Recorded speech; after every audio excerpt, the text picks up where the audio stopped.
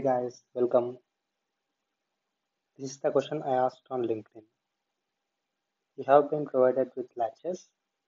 Is it possible to make a flip-flop using them? If yes, how? If no, provide a proper reason. So let's see the answer.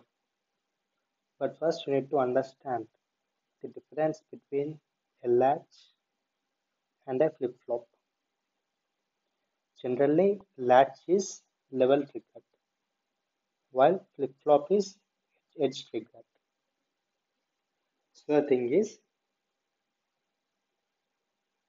whenever there is a positive level or negative level, the latch will absorb the change in the input to its output, or the latch will propagate the input to the output whenever there is a level. If it is propagating at positive level, it is called as positive level sensitive latch.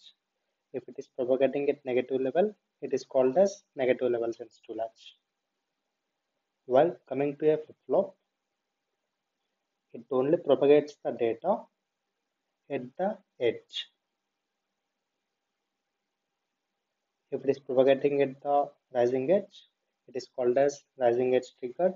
If it is propagating at the falling edge, it is called as falling edge triggered.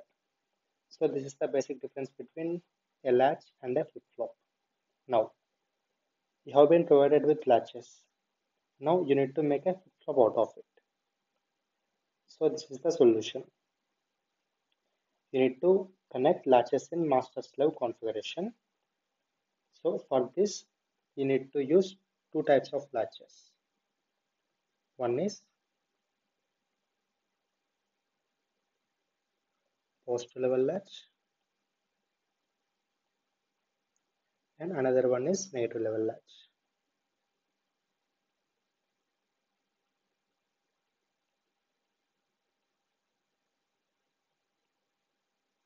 If you observe the circuit, this is the first latch.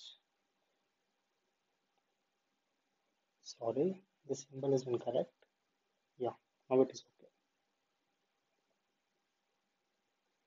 This is the first latch and clock is connected to this.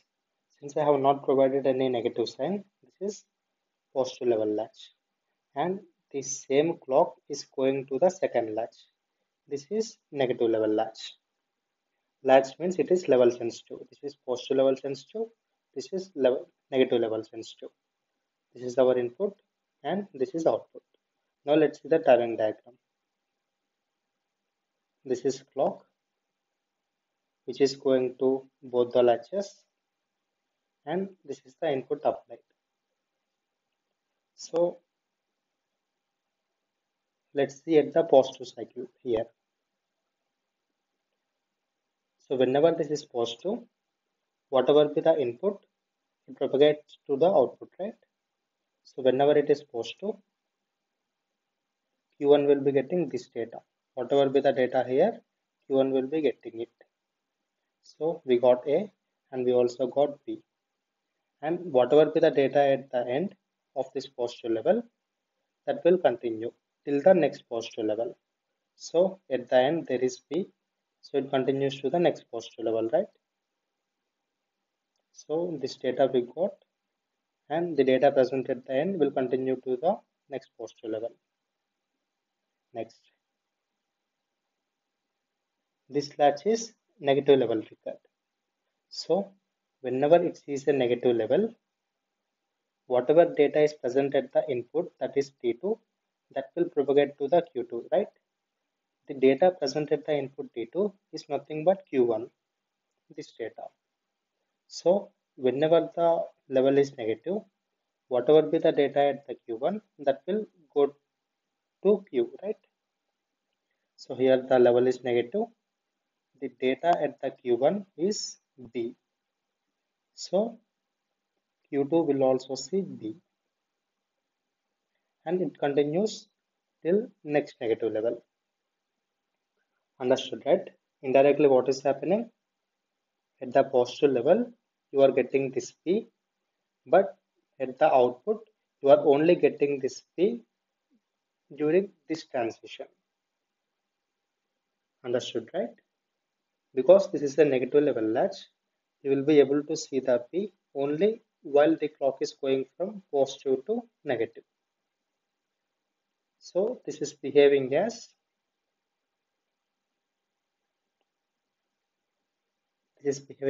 a negative edge trigger flip-flop.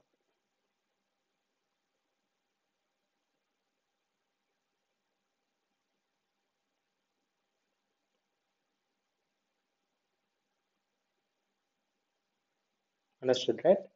Similarly here, there is a positive level. So what will be the output Q1? It will see C. It will see C. And here there is negative level. So whenever there is negative, it will see the input Q1. So during this transition, the output is getting C. Till this transition, output is holding the previous value, which it got here, B. And during this negative edge, it is getting C. So this is how we will build a flip-flop using latches. I hope the concept is clear. You can draw your own timing diagram and practice once.